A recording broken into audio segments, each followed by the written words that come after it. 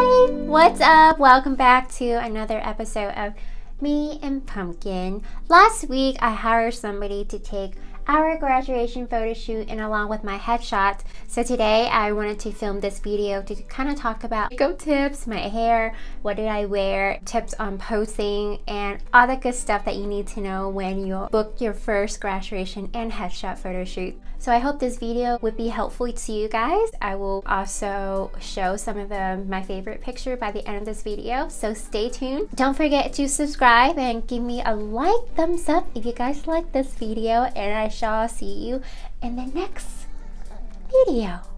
Bye bye everybody. Bye. Hey everyone, so to get started, I'm just gonna get my hair out of the way because I hate getting makeup everywhere and my hair down. So starting off with a clean face, I am using this brand called DIFFERIN. You can get this at Walmart. I absolutely love it. It's for gentle skin. I absolutely recommend them. You just need one pump and just lather it into your face, and you want to massage it in. It's like there's no bubble or anything, so when you just massage on the face, it's literally felt like lotion. So it's massages to my face, make sure I get everything nice and clean, and then I'm just gonna go in with a Clarasonic to exfoliate my skin. So when you put on down that foundation, you're gonna have a flawless canvas. Then you want to wash everything out. Fresh. Next, I'm using the same brand, also by DIFFERIN, moisturizer. I also absolutely love this. I so recommend this brand. You need one pump for your whole entire face, and it's so gentle for my skin. So you want to press this in the pressing motion out your face, everything towards your ears. With the tip of your fingers, you want to go ahead and dab underneath your eyes very gently, and don't forget to massage your neck.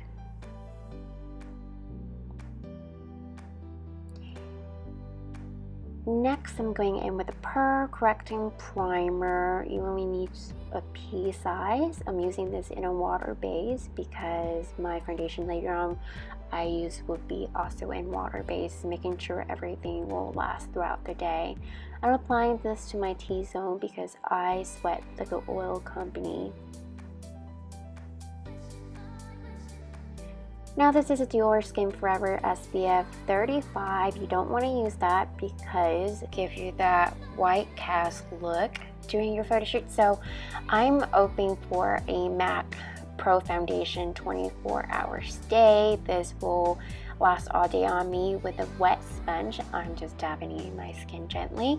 The only reason why I'm using a sponge because it'll give it skin-like finished look, and I'm just blending it out down to my neck. Next, I'm using Hourglass Stick Concealer, and I'm just going in and get anything that my foundation did not cover up, like the under of my eyes and some blemishes that I have. Blending out with a brush gently. You want to blend, blend, blend, blend, blend.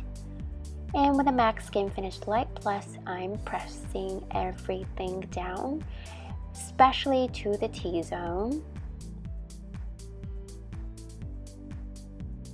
Maybelline Foundation Sticks. I'm using these for highlight and contour purposes. With highlight, you want to bring everything that's good about your face out. So let's say the bridge of my nose, underneath my eyes, and my cupid bone, between that area of what we'll be contouring later. And then with a contour stick, a darker shade, you want to contour the bridge of your nose, crease of my eyes, everything that I want to dip in it up. Give us a little bit of a depth. And then after all that, you want to blend it out. So you want to go ahead and blend out the highlighter first because that would be the lightest shade. Then you're blending out the darker shade. With MAC Skin Finish Deep Medium, I'm gonna add some definition to that contour. Now I'm taking MAC Blush in Gleeful. I'm applying this in the heavy hand, just because when you're in photos, everything needs to be more dramatic for the flash. Wonder Brows in dark brown. I'm picking up the products. I'm going in with the tail of my eyebrows first, and then the rest of the products I have left, I'm just gonna go in and fill in the head of my brows just to give that a natural finish. Going in with the other side, and then you want to wait about 13 seconds before you brush it out, because Wonder Brows kind of give you that fiber natural eyebrow look while lasts very long within the heat. Next is my favorite DIORskin Fusion Monolid Matte, and it's just a very light pink. It gives the pop to the eye and it's just awaken your eyes. See the difference? I also apply this to the bottom of my eyes, kind of like concealer. Going in with this very natural 2 shade, I am applying with a fluffy brush, picking a dark color to my crease, to the outer corner of my eyes to give it a lot of definitions for the photo, especially if you plan your photos to be in black and white. Then applying the rest to my bottom lash line. I'm using a light pink again to highlight the inner corner of my eyes, my brows. Going in with Estee Lauder Shadow Cream Blue Velvet, I'm using this eyeshadow gel to line my eyes, giving my lash a little tail of something blue instead of black, because I don't want it to be too black. Just kind of give my eye an interesting look. And then I'm gonna highlight the rim of my eyes with a peach color instead of white, just for a softer look. Using Maybelline Superstar Double Mascara, I just love the fact that this coat my lashes before I put the black mascara on, just so it will ensure that my lashes will stay put the whole day. Sleek Cosmetic in Matte Me, I'm using this for my lip. I really like this color. It's not too bright, but it's just kind of very natural for my lip while giving me a little pop of color. Using Kylie Cosmetic Lip Gloss in Like, I'm just topping it up to give it a little bit more nude look. And then if you need extra volume to your eyes, you can use these extra lashes that I will link this below in the description box where to find them. Now that we're done with the makeup, ensure you spray Max Fix sprays so your makeup stays still. And then let's talking about posing for a camera. Unless you're not doing a headshot, I would suggest taking your hair out of your face. So you can do a style like these. Sexy Vampire is my favorite, y'all. Or you can be mysterious. Just be yourself. Or you can also be serious. Now, I don't know about you, but I get oily hair like everyone else. So I use this Barista dry shampoo, and it's honestly saved lives.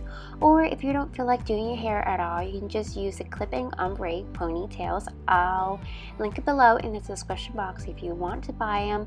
Literally put your hair in a ponytails, you clip it in. So easy.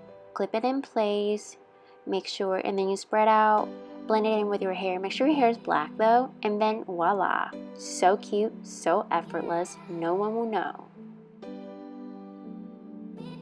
And then I'm topping it in with a blazer because this look is basically for my headshots. Don't forget to smile. Smile is very important. You can do a serious look with a hand by the hair. That always works for me. And also, I like to just kind of play with my blazer. And then, if this is not too serious of a job, like you're in creative field, this pose always works for me too. If you have a tattoo on your wrist, don't show that. It's not professional. So then cross your arm together. That always works. we're just looking aside. Those cute and professional at the same time for your LinkedIn. For my graduation look, since everything I'm wearing is black, I decided to pop in the little red shoes. And don't forget to subscribe and thumbs up if you guys want to see more of this face. This face, not my face, but this face.